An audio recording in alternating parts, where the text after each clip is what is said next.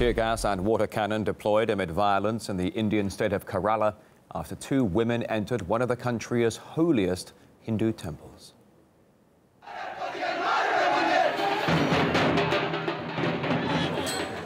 Protesters blocked traffic and burned effigies and tyres outside government offices across the state.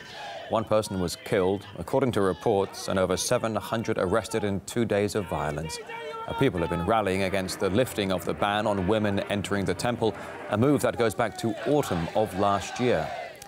Meanwhile, millions of women helped form a human chain across roads and highways in Kerala in support of gender equality. The human wall stretched for over 600 kilometers. Here's a closer look at what the temple controversy is all about.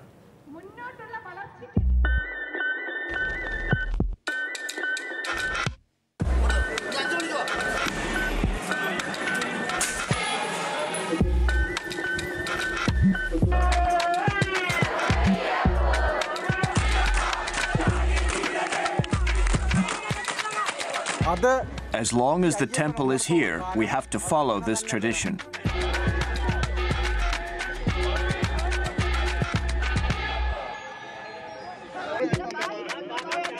So we'll ensure that anybody who wants to go to the temple will go without any obstruction. No obstruction will be tolerated on any count.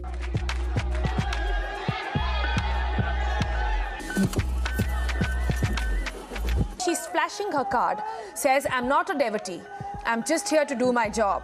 Just let me go." Then she faces stone pelting, and that's when she's forced to return back.